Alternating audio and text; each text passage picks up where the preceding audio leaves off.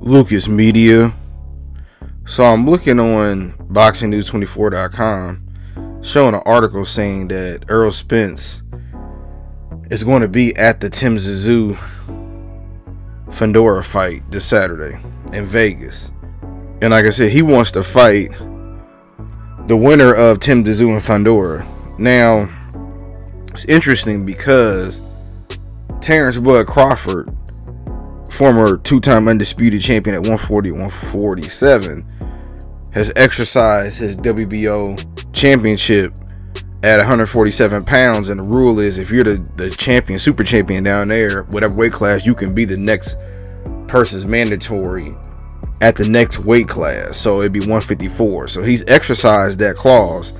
Now, they're saying is since Errol wants to fight the winner, if Tszyu wins, there's a good chance he'll give up the belt because he wants to fight Errol Spence. And if he gives up the belt, Tszyu, he can fight whoever he wants.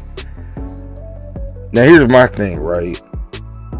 Are they playing games now, the PBC with Terrence Crawford? Because we thought Errol was going to get a couple tune-up fights. I just made a video about this yesterday.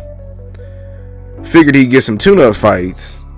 And now he wants to jump right in and fight current champion Tszyu. And we don't know. I mean, if Tszyu gonna give up the belt, can they give Terrence Crawford step-aside money? That might happen where they give him step-aside money and then they fight for the WBO belt.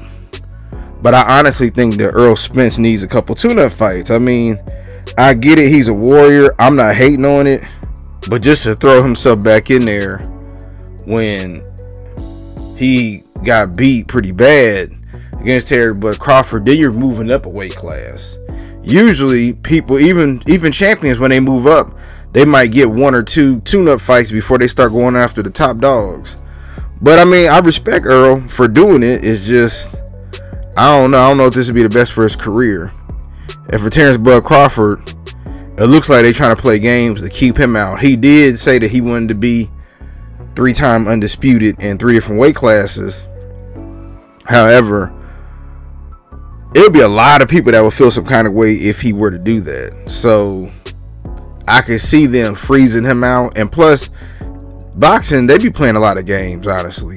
I mean, you'll have a person who gives up the belt, and then, or you'll have somebody like one of the Charlos who really ain't fought in a couple years but never gave up the belt, and the WBC or any of these other sanctioned bodies don't make them give it up.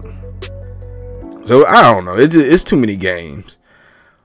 But hopefully Tszyu and Crawford fight and they fight for the WBO title, or Tszyu and Errol Spence fights, but it's already a wink agreement that Crawford gonna take some step aside money and then he'll fight and they can get it on at 154 pounds for another championship.